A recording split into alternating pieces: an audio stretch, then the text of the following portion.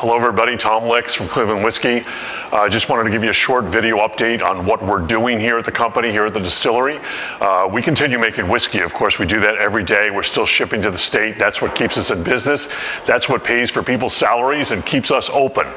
But an important thing that we're doing, as many of you already know, is we're making hand sanitizer. We continue making sanitizer for the Cleveland Clinic. Everything going there to support their 51,000 frontline healthcare workers, making sure that the people who take care of us are also taken care of. I know that we just finished 3,000 bottles that we've got on a pallet that we'll be shipping over to them later today.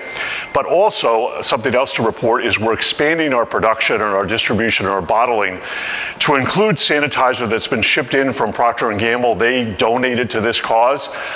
They shipped in 2,750 gallons yesterday alone. We are bottling that, creating sanitizer kits with gallon jugs and smaller refill bottles and the spouts and everything else, putting that together. That will be shipped to the state of Ohio warehouses where they'll distribute it to police, to fire, to EMS, to other places that desperately need it.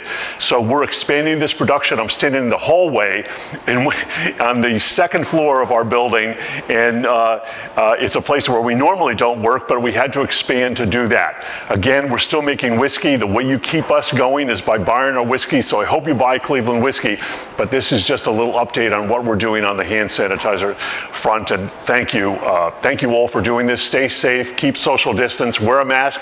I only took mine off to do this video. I'm going to put it right back on as soon as I'm done. Thank you.